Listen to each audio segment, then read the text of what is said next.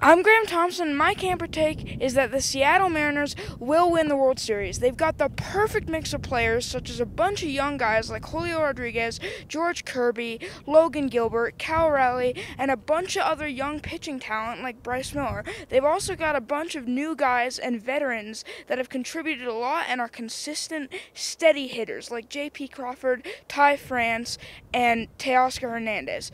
And there's the other teams in the AL West. The Rangers are the Rangers, they will choke. The Angels are the Angels, they will choke. I'm Graham Thompson, and this is my camper take.